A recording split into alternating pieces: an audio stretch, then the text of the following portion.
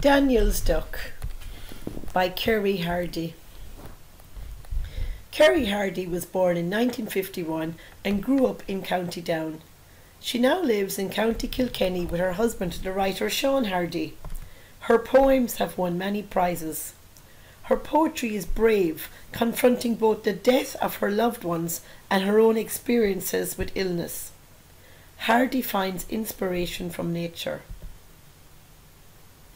Can you remember the first time you saw a dead animal as a child? Or the first time your own child saw a dead animal? Where were you? What did you see? How did you feel? Did you really understand that it was dead? Stanza 1. I held out the shot mallard. She took it from me, looped its neck string over a drawer of the dresser. The children were looking on, half caught. Then the kitchen life, warm, lit, glowing, moved forward, taking in the dead bird.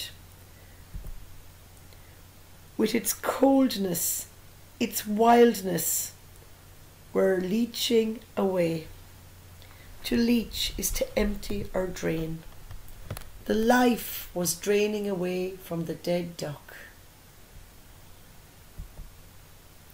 Stanza 2. The children were sitting to their dinners. Us too, drinking tea, hardly noticing the child's quiet slide from his chair. The youngest child, Daniel, was very curious about the duck, so quietly slid from his chair to go unnoticed. His small, absorbed body before the duck's body. Daniel was 100% focused on the duck. The duck changing, feral, live. In Daniel's imagination, he recalled all the past ducks he had seen, who were wild ducks, arrowing up out of the black slablands.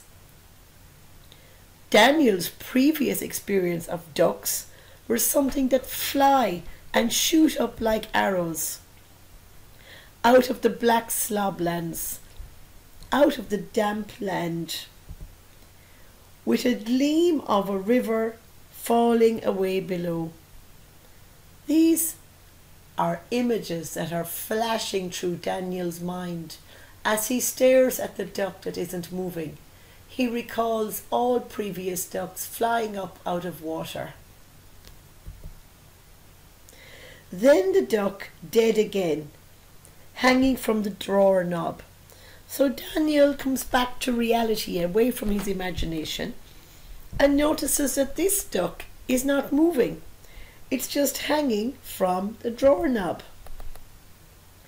The green head, the brown neck running into the breast, the intricate silvery greyness of the back,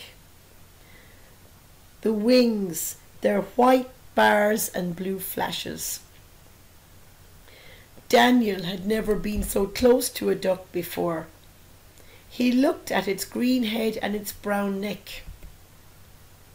He noticed the intricate or very complicated detailed design that it had on its back.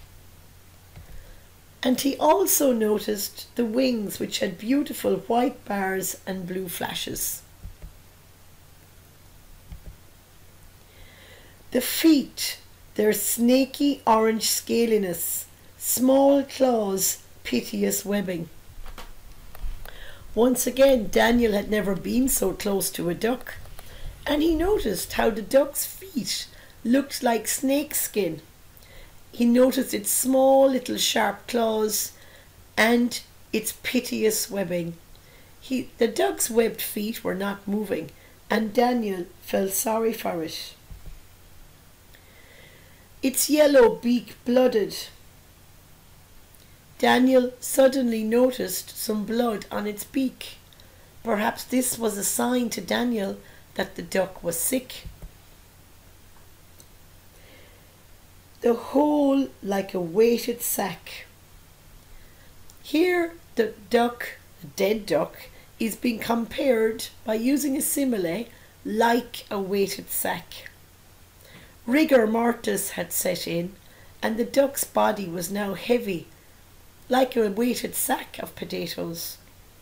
This is unlike the ducks Daniel had seen before, shooting up out of the river. All that downward dragginess of death. Here we have alliteration of D. Downward dragginess of death.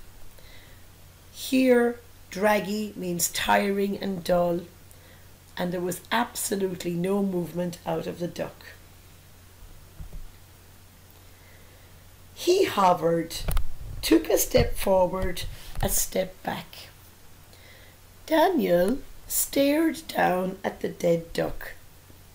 He took one step forward, and then suddenly he took one step back. Something appeared in his face, some knowledge of a place where he stood, and the world stilled. This is the moment that the young child Daniel suddenly realizes that the duck is dead.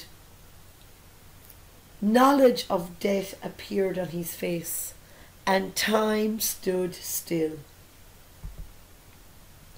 The lit streaks of sunrise running off red into the high bowl of morning.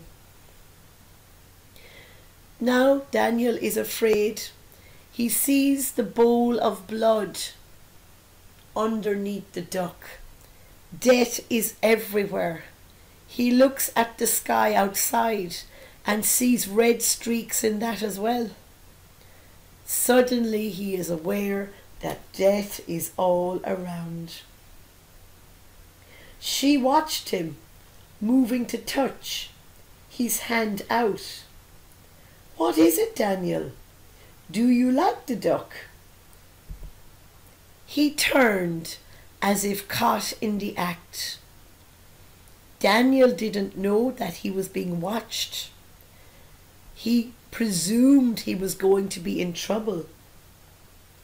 But then he saw the gentleness in her face, and his body loosened.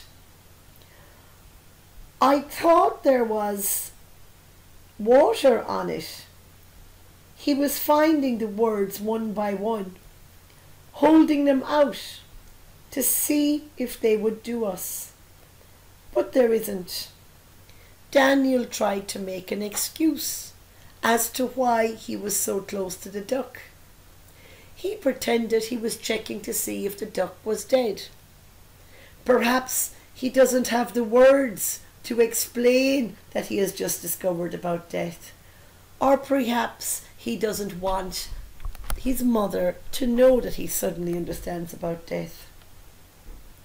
He added this on, going small with relief. Daniel was delighted that his mother believed his excuse, that his wing drag of sounds was enough. A drag force occurs in aeroplanes due to the wings redirecting air to cause it to lift. Daniel is delighted that the air or words that came out his mouth were accepted by his mother.